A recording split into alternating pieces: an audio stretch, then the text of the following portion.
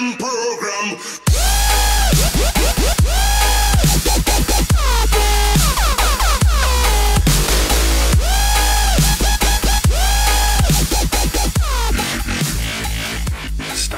Yeah, Decepticons, brother. Oh, well. What do you fall on Decepticons, Transformers, Autobots? Who's your favorite Transformer guy? Jetfire.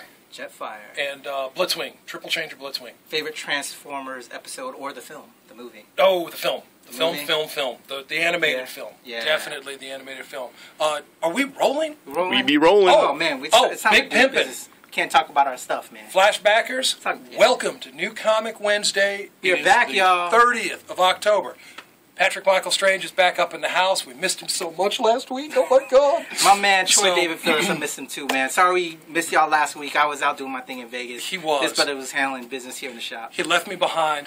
He left me. Man, but you were thought of, man. Man, it was cold outside. There were wolves after me. Well, we're back now. We're back. We're back. So you're going to have some stories to tell us about Vegas and all, right? I think what happens in Vegas stays in Vegas. We'll be right back after this with the new releases for this week, y'all. All right. Kicking things off from Marvel Comics, we have Infinity. This is issue number 22 of the Avengers.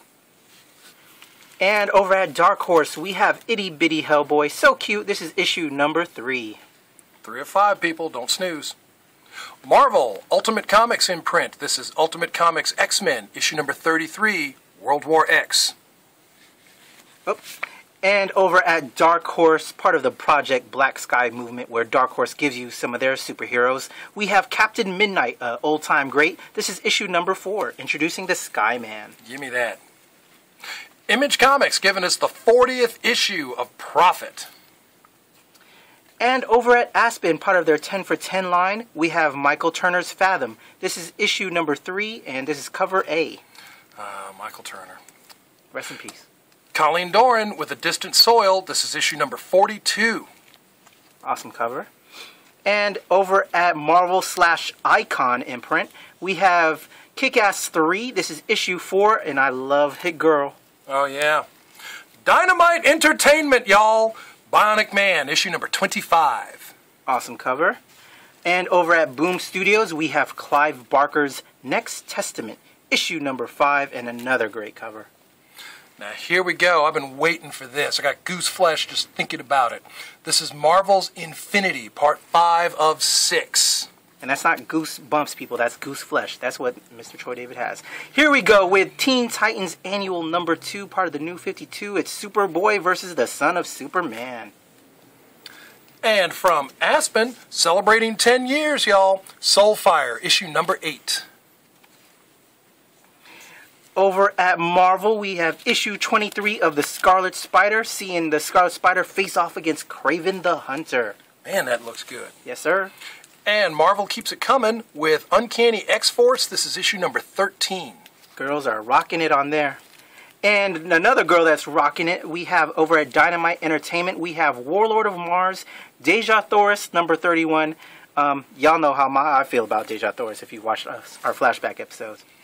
And here we are, Clive Barker's 2013 annual for Hellraiser. Pretty scary stuff on that one. One of my favorite titles from Image Comics, Brian K. Vaughan, Fiona Staples. I love it. It's chapter 15 of Saga. You know, Patrick? Yes, sir. Should we start referring to this book as Harvey Award winner yes, Saga? Yes, sir. I think we should. Well deserved. Well deserved. Check it out. And from DC Comics, we have Nightwing, annual number 1. Shout out to Kyle Higgins. And it's a Batgirl Wanted tie-in, so make sure you pick that one up. And over at IDW, we have G.I. Joe number 9. Love that cover. Kind of reminiscent of an older part of the Marvel storyline cover. All right, for my younger readers, Kaboom Studios gives me Hero Bear and the Kid. This is the 2013 annual. Awesome cover. Love that. Yes. And over at Dark Horse, we have The True Lives of the Fabulous Killjoys. This is issue number 5. Gotta love it. And DC Comics giving us part 5 of Lights Out. This is Green Lantern annual number 2. Oh, sooky now. And over at Action Comics, Superman, we have annual number 2. part of the, part one of the Krypton Return storyline. What? Krypton is returning? Yeah, have you been snoozing on Action Comics, Patrick? Shame.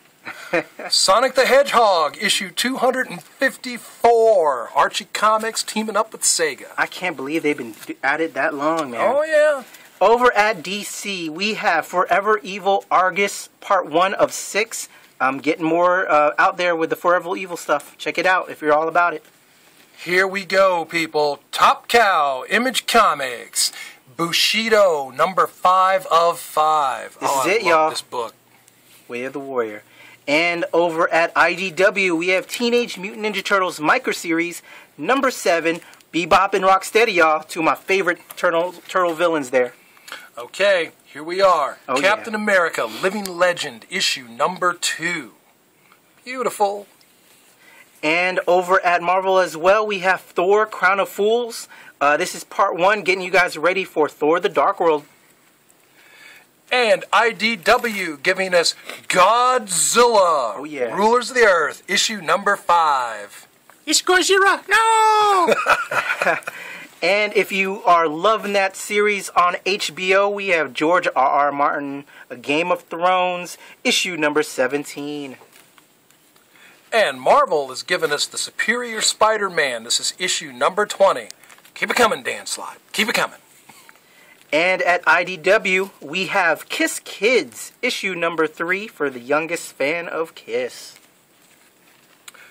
IDW gives us the Powerpuff Girls, issue number 2. They are so man. adorable. Yes, they are. Love it. And at IDW as well, we have Dinosaurs Attack number 4. And Troy, David, you're going to have to wait to read this one because I want it first. I don't think so. You know what? You could share my My Little Pony Annual 2013. Equestria Girls. I will, because I Okay. do like the Equestria Girls. Yeah, you know what? I'm not ashamed to admit I've read this. All right. Me neither. And for all you bronies, you also may want to check out IDW Transformers Prime Beast Hunters number 6. Love it. And from Avatar, we have Crossed Badlands. This is issue number 40. You know what? I hadn't thought before what happens when a monk gets crossed. I have to check this out. What is he doing with his fingers? And as part of the Infinity storyline, we have Guardians of the Galaxy number 8. And if you want to check out Groot in the upcoming movie, check out our Flashback page. And from Xenoscope Entertainment, people, Hit List number 2. And at Marvel, Deadpool kills Deadpool. This is it, y'all. This is issue number 4, the final part of the story. Parental advisory, not for kids. Image Comics giving us 5 Ghosts, issue number 6. Samurai. And at Marvel again, we have Avengers .1, or is AI. it AI? AI. Sorry about that, y'all. This is AI, issue number 5. Check it out.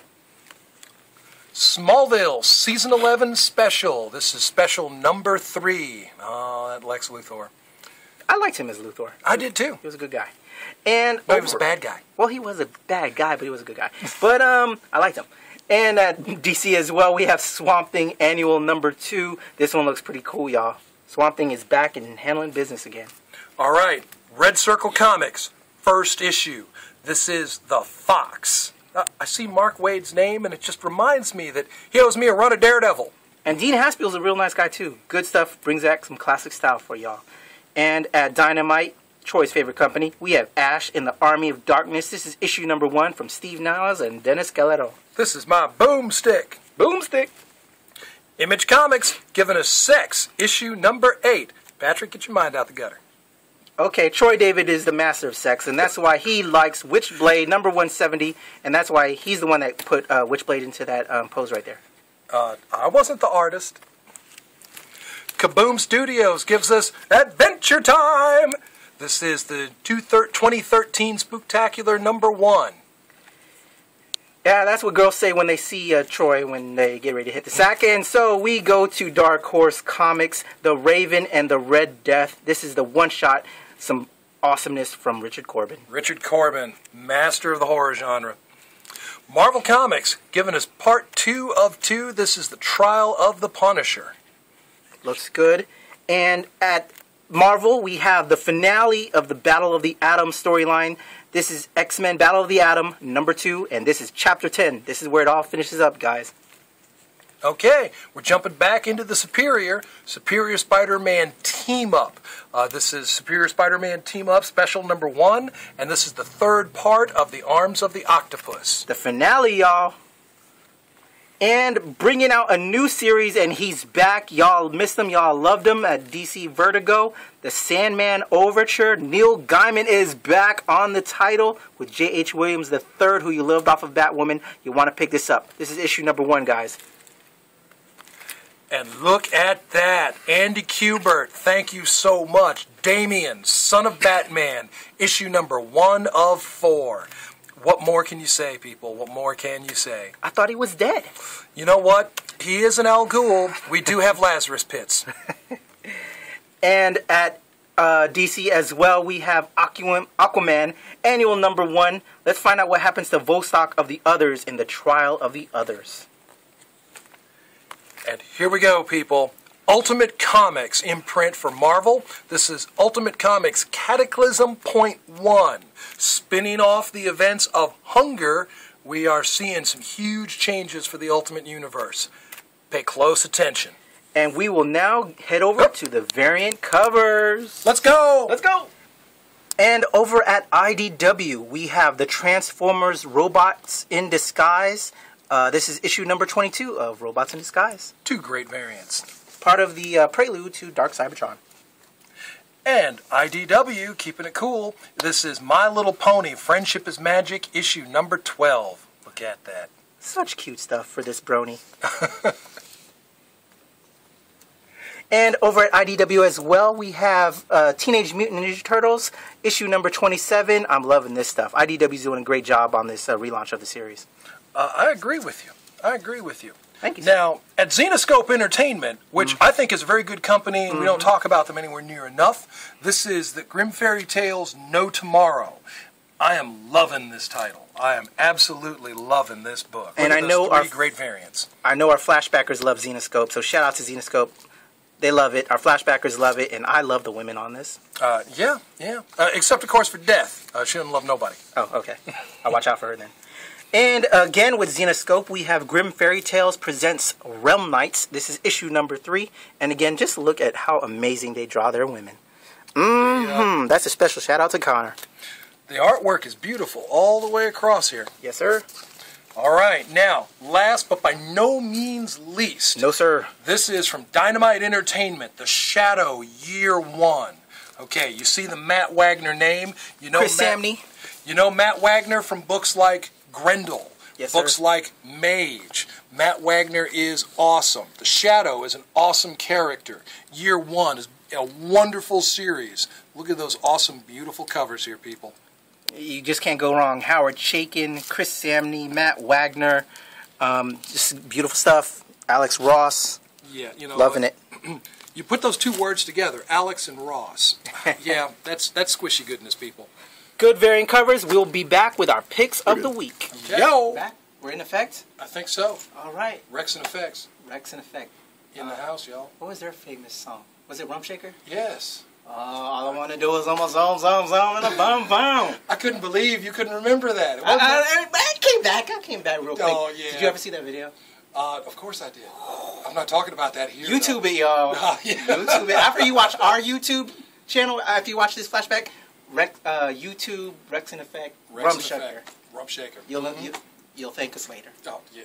Let's get to the picks, man. Yeah. So, since you were gone... Yes, sir. How about you step in and show me what you got? Definitely, but I just want to tell you two, I want to put it on camera, you need to show me what came out last week, because since I wasn't here. Oh, okay. I want to make sure I don't miss out on anything. Sorry, guys. Sorry you missed this out. I know we've missed 2 weeks so far since we started doing this. We hate to miss out an episode. We'll try to put some stuff in the can so we can get it for y'all, because we love doing this. We love giving you guys this stuff. So we'll try to do better next time. I'm sorry. I had to go to Vegas. Had to spend his money. Oh, had to go to Vegas.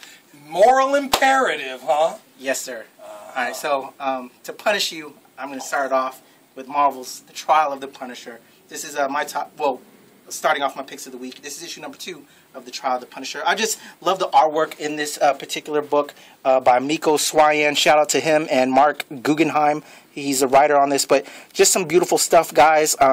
From flipping through this, it has me intrigued. I can't wait to thumb through this. There you have a cameo appearance from Daredevil. Just some great looking stuff, and Miko Swayan never disappoints me as an artist. Just looks great. I don't want to go give you away too much, but what is he on trial for again? Punisher, you know, he's the anti-hero, getting himself in trouble again. Well, looks good. I'll tell you, I hear a lot of people say that, you know, maybe the Punisher's kind of strayed away from his roots a little bit. Guggenheim is definitely the writer to sort of bring the Punisher back down solid and give you the Punisher that you have. Yeah, I mean, this is what you want. It's classic Punisher right here against the Daredevil. Exactly. This is what you've been hoping for. So, you know, the Punisher in space and all that stuff. You know, maybe that was losing you. Bring it back here. He's bringing it back. It's back down to earth here, people. Check it out, it's guys. The Punisher, Marvel Comics, Trial of the Punisher, issue number 2. Issue number 2, and do we have issue 1 in stock? You know, we might, but it sold really well. A lot of people didn't snooze on that. So don't snooze, get 2, and then we'll find you issue number 1 if you really want it. Troy's the man; he can get you every book you want. Yes, indeed. I'm still getting you that Detective Comics 27 first Batman. Thank you, sir. I need your $500,000 on. I'll handle that later. Okay. Let's go. What's your first pick of the? Okay. I snapped this up.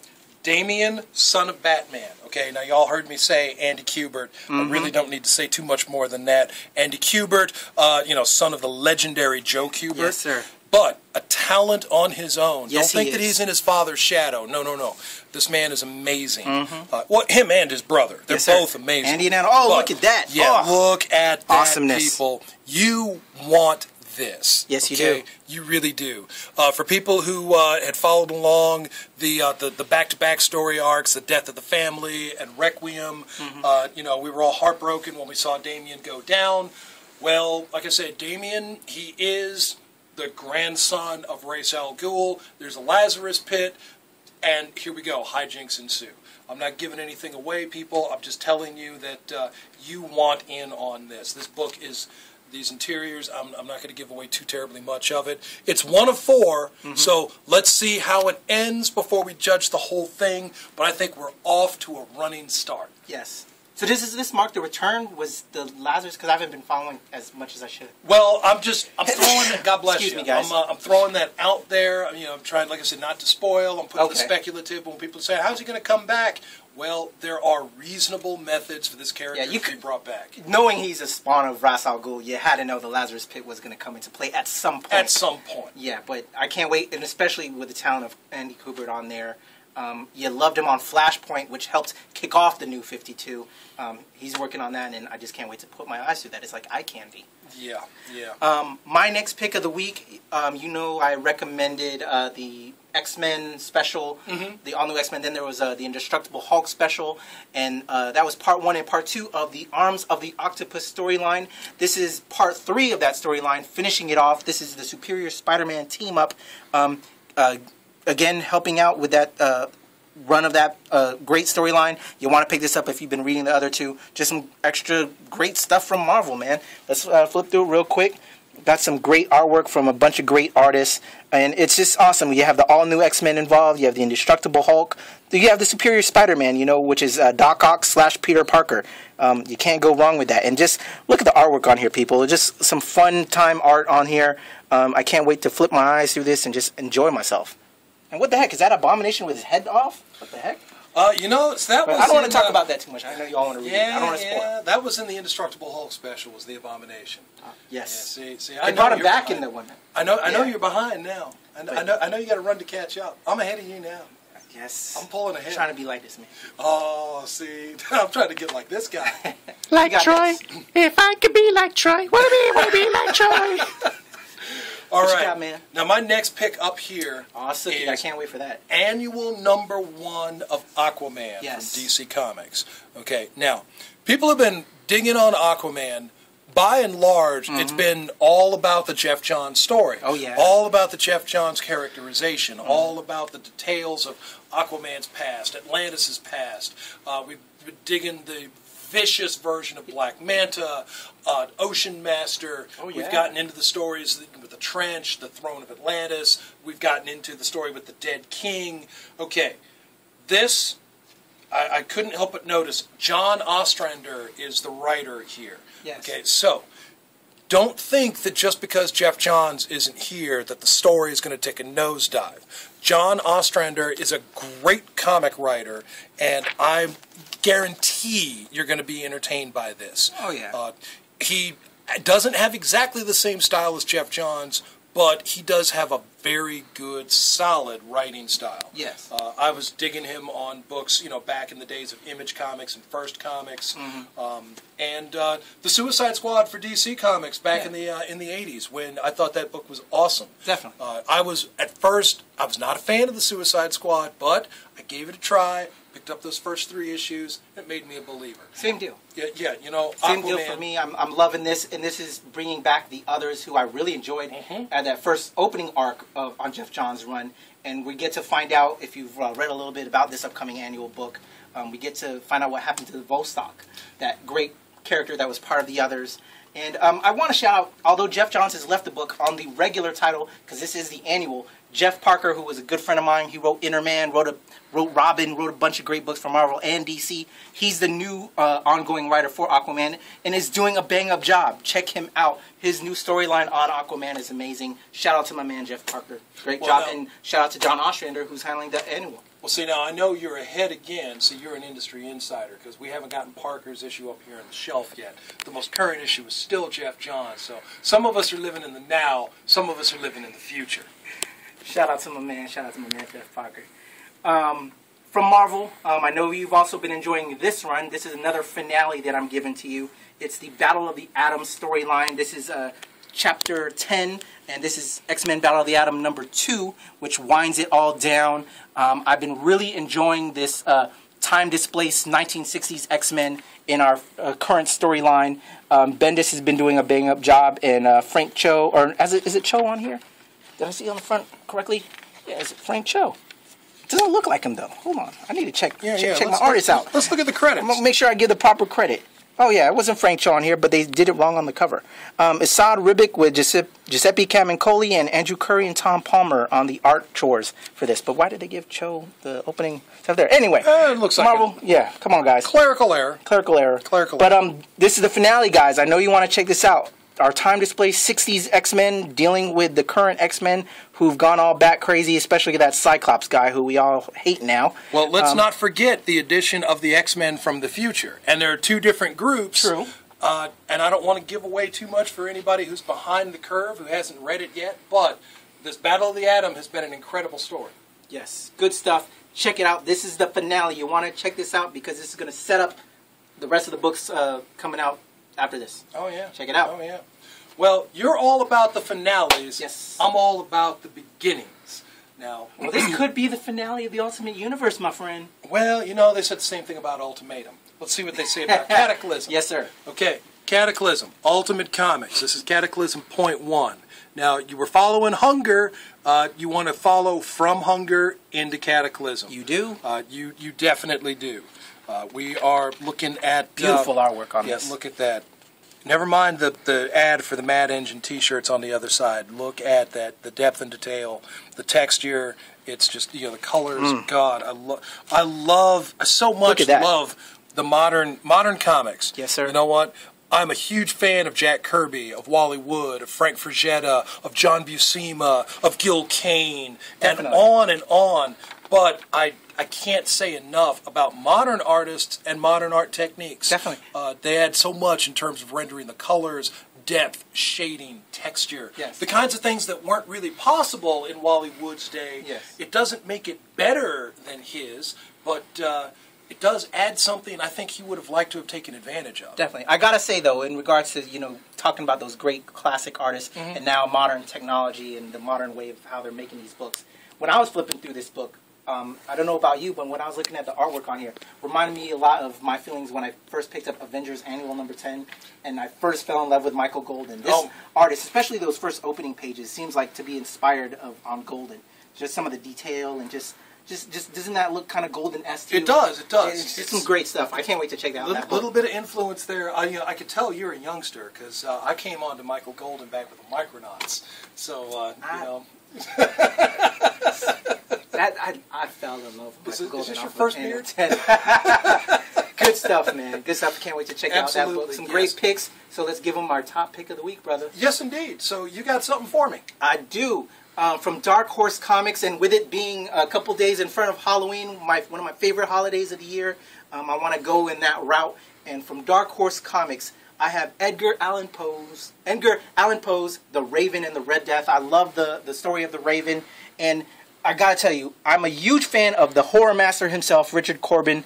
He's done work for Marvel and DC, but he's at his best when he's doing kind of like horrific characters, just that eerie, dark style. Corbin is a beast, man. Check this out. I know Troy David wants to speak on Corbin. Go ahead, give him some. But just look at this awesomeness. I've loved Richard Corbin since the days of like Den, Yes. since old eerie and creepy magazines. Yes. I've seen covers that he has done. There was a series that he did back in the day called Rip in Time. Richard Corbin is amazing. He has a very detailed, very naturalistic style, very textured. His figures are believable, and yet still there's a very individualistic. A lot of facial detail, a lot of. Well, you remember Dan. Yes. Remember Dan. I mean, that says it all right there. Everything good about Richard Corbin is in the Den run. Check it out, guys. And so much, yeah. And of course, classics. Edgar Allan Poe, The Raven. The Raven. Nevermore. That's. So yeah, this is definitely for the upscale reader. Y'all in Patrick's economic class.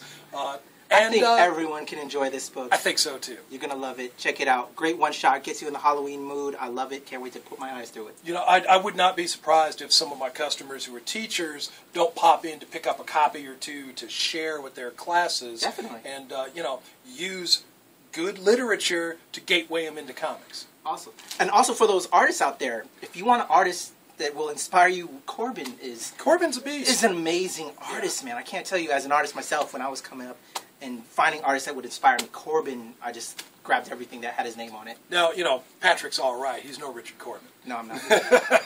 What else you got, brother? What's your top pick of the week? Now, we're in the Halloween theme. Yes, sir. So, I'm going with Sandman Overture. That's a big one. Okay. J.H. Williams III, Neil Gaiman, Sandman. And look at Morpheus there in his in the helmet. Oh man, the helm. Yes. Remember Preludes and Nocturnes? Yes. Got to get the helm. Got to get the. It was the bag of sand. And what was the third item? Was it a book? No, that's not the book. That's Destiny. I gotta catch up. Yeah, I got to go back and reread that. I'm seeing a nice awesomeness inside. Man. Yeah. Look at this. This is going to be so incredible. I've missed regular Sandman. I've missed having this book on a regular basis. It was a top seller. A lot of people love it, both male, female. It was one of those books that really crossed over for a lot of readers out there. It was so intelligently written, and Yes. it was beautifully illustrated, and it had an amazing cast of characters. The story moved very dynamically from beginning to end. There are no bad issues. There are no bad story arcs. Not everyone has their favorites. Season of Mists is mine, but what can you say? It's all so very good. Yes, sir. And I think a lot of people are going to be glad to have the Sandman back. Even if it's only for a limited time, Yeah. This won't be, unfortunately, an ongoing series that goes on forever and ever and ever, but this will be the kind of thing that you can definitely go back to the well. Well, it's definitely a book, if you were a huge fan of the beginning stuff of Sandman, Neil Gaiman teased that in page 5, you'll definitely want to focus on page 5, something happens to the Endless Cast. If you're a fan of all of the Sandman characters, that great group of cast of characters that's part of the Sandman storyline, you'll definitely want to check this out because it explains a lot of what happened prior to that issue 1 from what I hear. I didn't really read a lot of Sandman back in the day, but from the artwork I saw, it was very inspiring, and from everybody that tells me, you need to read it, it's on my must-read list. Definitely check it out. I'll tell you what, Patrick, you definitely have some good luck here, because now the Sandman collection is available in so many different formats. Yes. There's the standard trade paperback, which is the most economical way to go, and it collects them in story arcs. Preludes and Nocturnes, The Dream Country, Dollhouse, Season of Mist, right on down the line. Awesome. You can also find those in hardcovers, where they capture a couple more issues. It's an expanded page count. Very attractive, beautiful book, suitable for gift giving, looks wonderful on the bookcase. There's the absolute editions, the big monster this, when you give somebody this book and say, here, I got this for you, what that says is undying friendship. This is it, rock solid. Yeah, so I'm looking for one of those from you. Well, then all I have to say is, do we have some of them here at Flashback? Right now, I have paperbacks and hardcovers, and the absolute editions, that's something that I'll be looking to get in the store, definitely to have going towards the holiday season. All right, so if you want it, let them know what they have to do. Let me know. You got to come here to Flashback. Let Troy know. We'll get them for you. And as always, what we always do around this time. Well, I tell you what, too. I am happy to answer private messages on Facebook. Oh, yeah. So you have to like us on Facebook. Like us on Facebook. And friend me. I'm Troy David Phillips. And you got to follow us on Twitter. Follow us on Twitter and like him and friend him on Facebook. Yeah, please. And you got to subscribe to us on YouTube. Subscribe on the YouTube. This is Troy David Phillips. Friend him on Facebook. He needs friends. Yes, I do. I need all the friends I can get. I'm Patrick Michael Because Strange. sometimes Patrick Strange leaves me behind and goes to Vegas. I won't do that again. Promise. We're out. Till next time. Peace, y'all. Shout out to my man Mark Lutz, as always, on the camera.